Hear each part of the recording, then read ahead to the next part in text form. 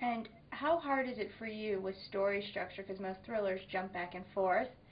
How do you create that structure and that suspense?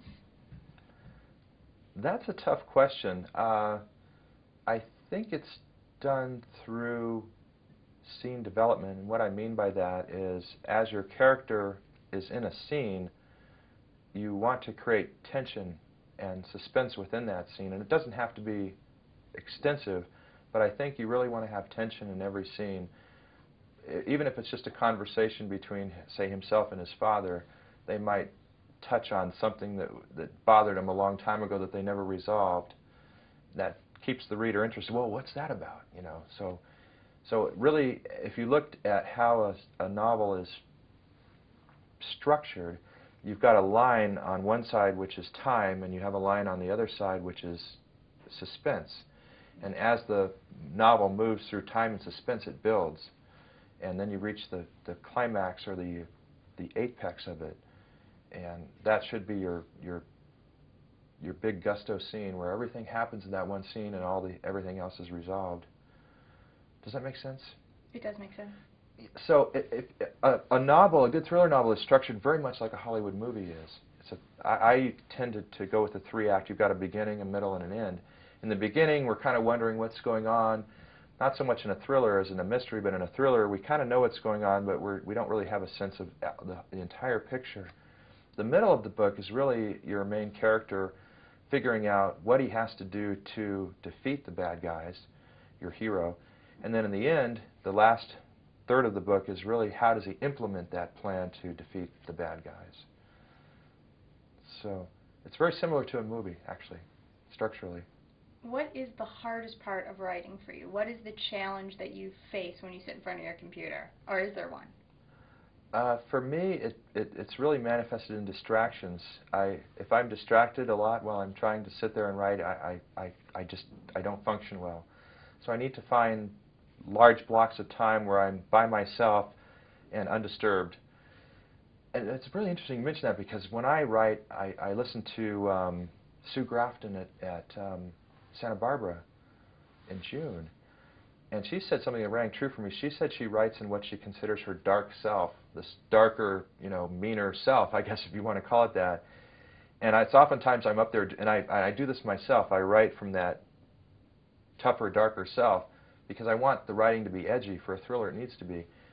And Carla, my wife, will sometimes come up and ask me a question. She says I'll growl at her, and I have no concept of doing this. Because I was so into what I was doing at the time. And so difficulty writing really, I think maybe for most writers, is in distraction. We're solitary people. We spend a lot of time in our offices or in our cubicles alone. I mean, there's so many beautiful days outside California, blue sky, beautiful days where I'm up in my office writing. That's what you have to do. You have to get it done. So you can move to like Ohio, where I'm from, and it's just like horrible 7 months out of the year. So much easier. Ohio, I mean, you do have those winters there, whereas in California, we really... Good place for writers to live. Yes. Nothing else to do. Yeah, right in the wintertime. What is next for you? Well, I'm working on my next book called A Darkness Within, and it is a story about how Nathan McBride is going to come face-to-face with his former interrogator from Nicaragua all those years ago. And it's really about, it's still a thriller, but we're going to get much deeper into Nathan McBride's psyche about, maybe he hasn't really recovered from what happened to him as much as he'd like to think he has. So it'll be a good story, very, very powerful, and we're going to learn a lot more about his true psyche in this next one. When can we expect to see that? Oh, that's a good question. And I just had lunch with my editor and agent on Tuesday, and they're asking me the same thing. And I'm working on it. I'm about 100 pages into it. But I discovered something very interesting. When I was on the plane flight over here, I took out a pad of paper and a pen, and I started writing manuscript this way.